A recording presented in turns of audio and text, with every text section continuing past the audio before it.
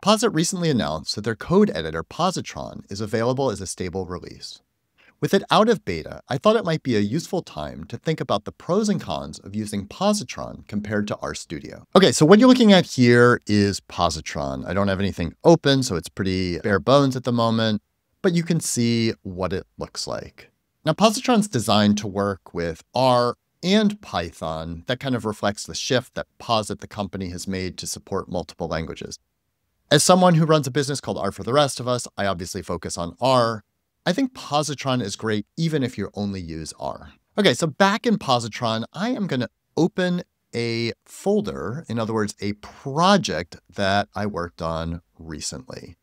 So this is a project here, and you can see we have our files here on the left side. I'm going to go ahead and open up this QMD file, this Quarto document here. Okay, so you can see it looks pretty similar to kind of what we're used to. You've got code chunks here. Those are in that gray background. You've got the kind of run cell button, run next cell. And then if you actually scroll down to a lower cell or lower code chunk, you can hit this run above, which will run everything from the top down to this point. I'm going to open an R script file to actually show you what it looks like when you are working in R code. So I've got some code here that imports data. Let me go ahead and actually load those packages. So very similar, just highlighting things. I can either use that run button or I can use the keyboard shortcuts that I'm used to. There's actually a guide on the Positron website that shows you how to use kind of the same keyboard shortcuts that you're used to in RStudio in Positron. So you can see it lists some of them. And then it also tells you at the top kind of how to set those up. Okay, so I have done that. I'm going to actually scroll down here. So I'm going to run this code where I'm just importing a CSV. Now, when I do that, let me bring this over a little bit. In the pane over here, if I go to session, that will show me the data that I have loaded. So this is the objects that I have loaded. I can then click this arrow and it will give me essentially like the glimpse view. If you're used to the glimpse function from the tidyverse, it'll show me kind of the first few observations for each variable. You can also right-click and hit View Data Table. This will take you to this view, which I actually personally like a lot better, and you can take a look at your data. You can also do things here like add filters. So I can say is equal to 94.7, and I apply that filter and I can see how many rows have that. One other thing I really like about Positron is that if you hover over a function, it will actually bring up the help file in line like this. So I can read, for example, about the clean names function without having to go down and hit question mark, clean names. I can do that, of course, and it will bring up the help file here. But again, I can also just hover. One thing that I really like here is the kind of file explorer. You can really easily get to files. So for example, I can go within the data raw, or I can go, in the R directory, I can go in the assets directory. I can see all these. In contrast, I'm working in RStudio now. So if I want to open something from the R folder, I have to go into R. I can open up import data, but then say I want to open up something else, I have to go back here, find my other file, or if I want to see in the assets folder, I have to go there. But then if I want to go back to the R file, I have to click here. It's just a lot more clicking around. Another thing I really like in Positron is the find and replace. So say, for example, I want to find MMR coverage. It will show me really easily all the places where it shows up. And say I only want to find it in R script files, I can just say only look at .r files, or if I want to exclude R script files, I could add that there. And there are all sorts of ways you can, match the whole word, match case, use regular expressions, etc. I also really like how you can right-click and then hit, for example, Reveal in Finder. That will take me to this place in my Finder, and I can see, for example, in this reports directory, all of these reports that we have made. Overall, I find this pane, this Explorer pane, to be a much easier way to interact with files than in RStudio. Another thing I like about Positron is the Git tab here. So when you click that, if you use Git, you can actually see all of the commits here, which is handy. And you can see, for example, working in a branch and then merging a pull request back into the main branch.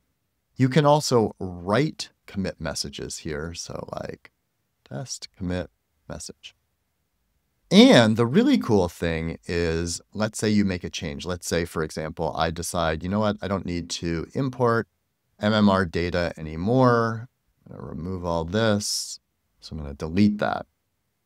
Now, if I go here, I can actually use this, generate commit message. Now, this relies on me being signed in to my GitHub account, which I will talk about in a minute. But the idea is it will actually use AI to see what have you changed, and it will make a suggested commit message for you. Remove MMR coverage data processing section, which is pretty good. Okay, I don't actually want to do that, so I'm going to undo all that, remove that. The other nice thing with Git in Positron is that folders that are ignored, so for example, this documents folder is included in my git ignore file. Same thing with the reports folder. Because of that, it shows up in gray here, so we can tell that it is being ignored. Another thing about Positron is that it uses what are called extensions. Positron is a fork of a very common editor called VS Code. VS Code uses this idea of extensions. Extensions are kind of like add-ons that people make that do specific things. Let me show you a couple that I like for Positron. So I'm going to go to Settings, Extensions. And you can see I actually have a couple already installed. So Air, for example, let me say I have like inconsistent indentation like that. When I save it, it will automatically reformat my code. You can actually get that to work in RStudio as well, but I really like how it works here in Positron. I have an extension for Quarto, which makes Quarto documents work. Let me show you another one, though, that has actually nothing to do with R. So all of these grayed out ones are ones that I've installed, but that are not active. So I'm going to enable this one called To-Do Tree. What this does is it allows me to see, for example, all the places where I've written to do whatever. And actually, spoiler alert, it's trying to use some AI here to do some suggested text for me. Okay, so I'm just going to type something, though. Do this thing. And then I'm going to go down here, and I'm going to say to do this other thing. Actually, let me just make these comments. Let me copy that. Let me actually go over to my report document. I'll add here, do this third thing. Okay. I'm going to save that. So now you can see it's added this here. This is the icon for the to-do tree extension. Okay, so I've clicked this tree and I can see now, for example, in the R import data, it shows me all the places where I have those to-dos. I click them and it takes me directly to that. Same thing in the report.qmd.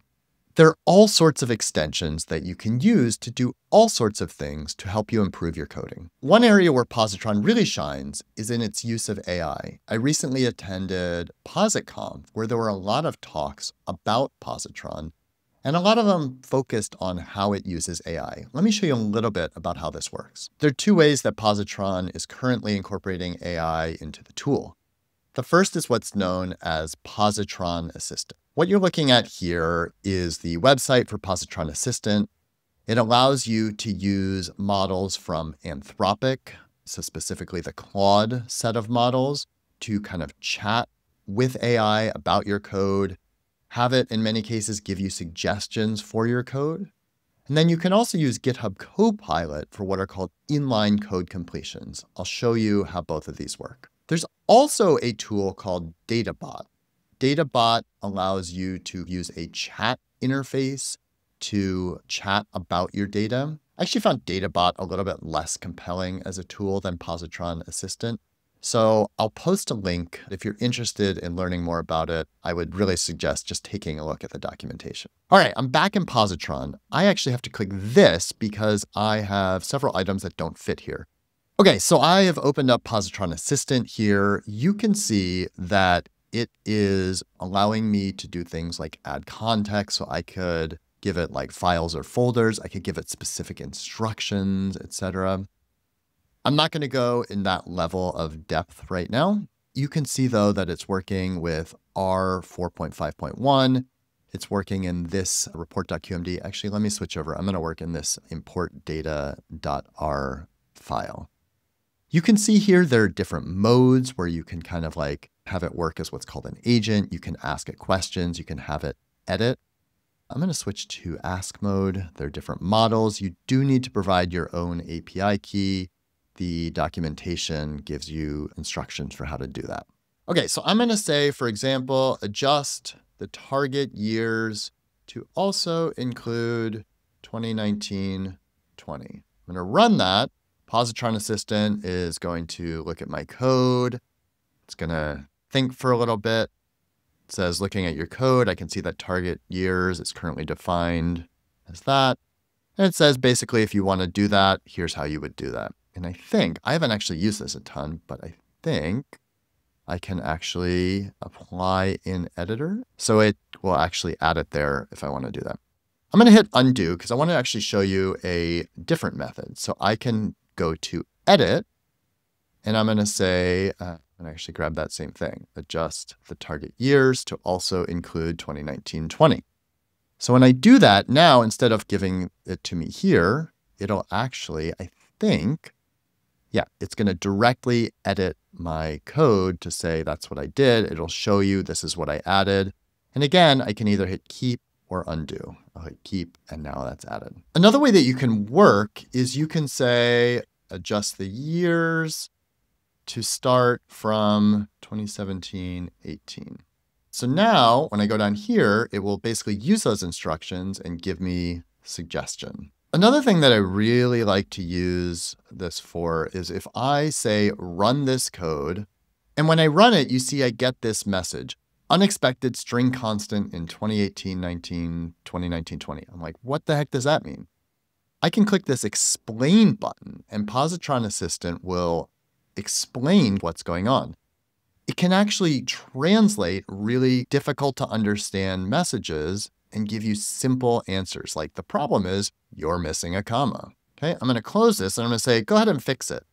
So now you're missing a comma. It's going to tell me what I need to do to fix it. I'm going to click this button to apply that in the editor. And all right, so that wasn't working for me. I don't really know why. Maybe I hit a bug in Positron Assistant. It is an early release.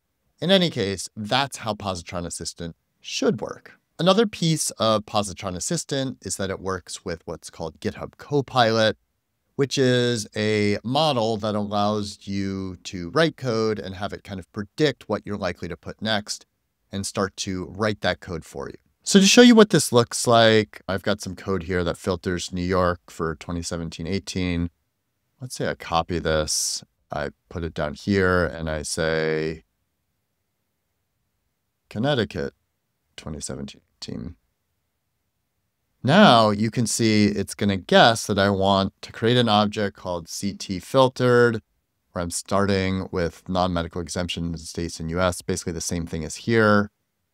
I don't know where that dose came from, so that's not exactly right. But the school year, that looks right. Geography, Connecticut. I can either hit accept with a tab to get everything, or I can do it kind of word by word. I'll hit tab, and then I could say do that. I haven't actually run the code up above, so that didn't actually work, but you get the idea. All right, I've talked now about several things that I really like about Positron. Let me talk about what I see as some of the cons. The first is, of course, it's just a learning curve. As I've hopefully showed you, it's not that different from working in RStudio, but when you're used to a tool, it just takes a little while to learn something different. There are a few other little things that I've found that just don't work the way I would like them to in Positron. For example, one thing I really like in RStudio is I can click this Packages tab and I can see all of the packages that I have installed. There's no equivalent to that in Positron. Another thing that I really like to do in RStudio is I can hover over an object, use the command click functionality, and that pops up the object here. Same way if I were to click it there. In Positron, when I click that, it actually takes me to the place think, where it's originally defined, it's not exactly what I want. I can, of course, go over here, right-click and hit View Data Table, and it shows up. But I really like being able to just hit Command-click on objects. One other small issue that I've had when working in Positron is we do a lot of parameterized reporting. So you can see we've got a Quarto document here where we're setting a parameter where state is New Hampshire. And a lot of what we do subsequently relies on having access to params $state in this case. Now the problem is if I hit Run Cell, it's going to give me this error. Object params not found. So for some reason, it does not know how to access that. In contrast, I'm in the same document in RStudio. If I scroll down here, hit that play button, it will work. And you can see here where it creates an object of params, which is a list when we have state here with the value being New Hampshire. So that actually works. And that makes it a lot easier with debugging because I can run code chunks and have access to the parameter. So I hope this has given you a nice overview into what Positron is, how it works, as well as some of the pros and cons of switching to it. If you're using RStudio and don't have a problem with it, absolutely keep using it. There's no reason that you need to switch. If, however, you're interested in exploring Positron, hopefully this has showed you some of the reasons why I think it's a really exciting tool for the future.